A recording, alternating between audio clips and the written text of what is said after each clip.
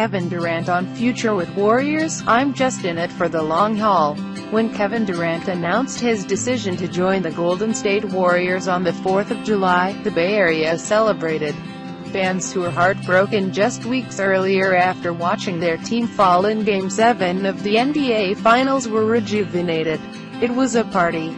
But even the most excited fans had to look forward to the future. While the summer of 2017 could be a fun one with the team's second championship parade in 3 years, it was impossible to notice the inevitable. Durant signed for 1 year. With all of the backlash he received, it didn't seem likely that he would go through it again.